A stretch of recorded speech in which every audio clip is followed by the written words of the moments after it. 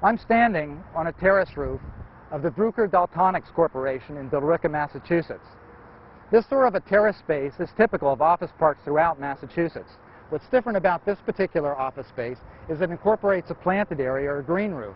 This particular green roof is only 4 inches thick. It was designed by Sarnafil Corporation in cooperation with Roofscapes.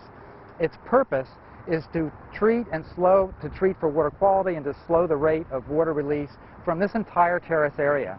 It treats not only the water that falls on the plants themselves, but also the water that falls on all of this pavement area that I'm currently standing on.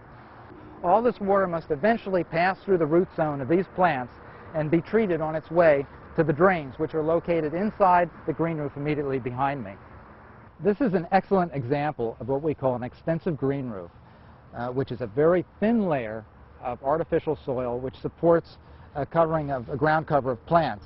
In this case, all the ground covering plants that we introduced were sedum, which is a particular type of temperate or cold climate succulent, like a cactus.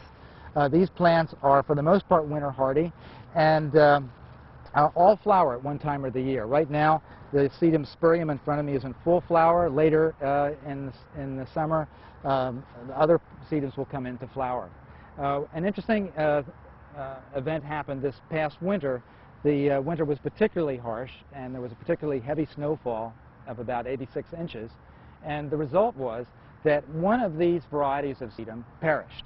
However, it left behind seed, and already, this is early summer, the carpet is beginning to come back. And by the end of this summer, this will be a completely healed over area of sedum.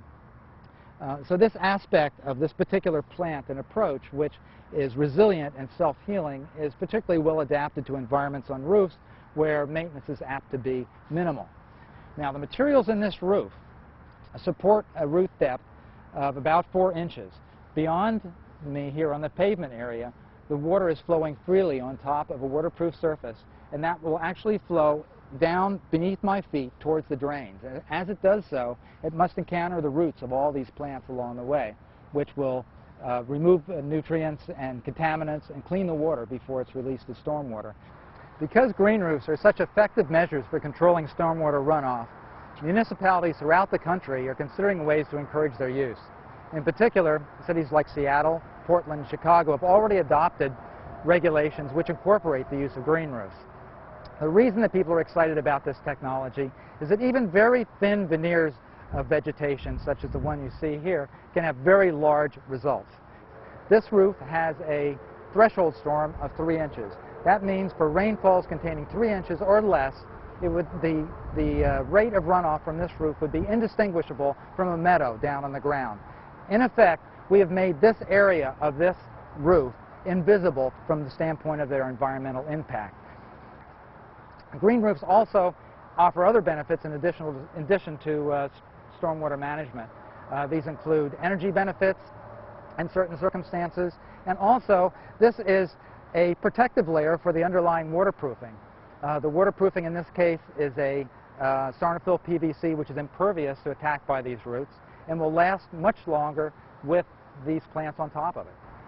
Green roofs have been used successfully in Europe for over 40 years as a cost-effective solution for a variety of environmental problems in a climate which is similar to our own.